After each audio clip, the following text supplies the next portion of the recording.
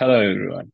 My name is Chamat. I'm an engineer at WSO2, and today we are going to go over how you can configure device flow authentication for your applications using the WSO2 Identity Server. Let's get started. Device flow is useful for authorization flows on devices that do not support a web browser or that are input constrained. This includes smart TVs, gaming consoles, printers, cars, and many more. Imagine yourself trying to log into your favorite streaming app from your smart TV. You have to enter your username and password to log into your streaming service.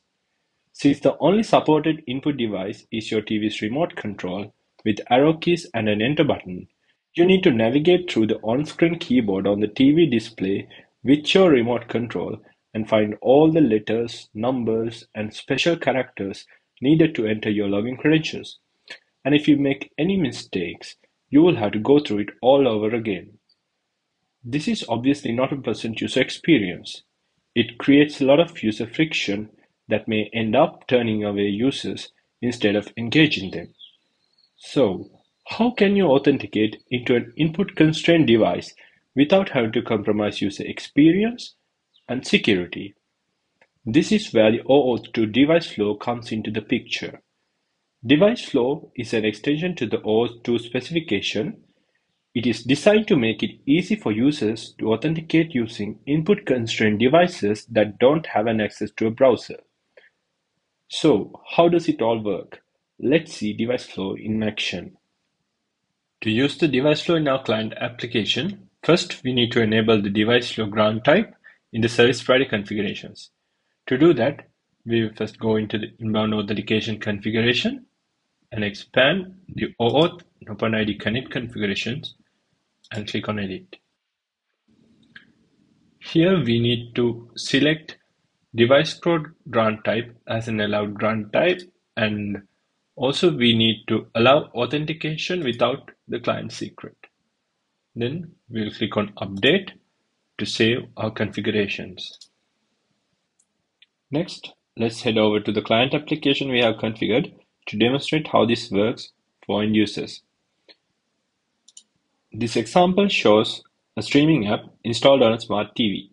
You want to log in into your account to access your favorite shows. Let's click on Authorize.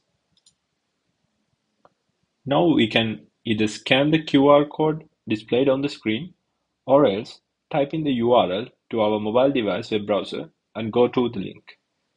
When we go to the link, we would enter the code displayed on the screen. If we scan the QR code from our mobile device, the code would automatically appear in the input field. Let's click on Continue.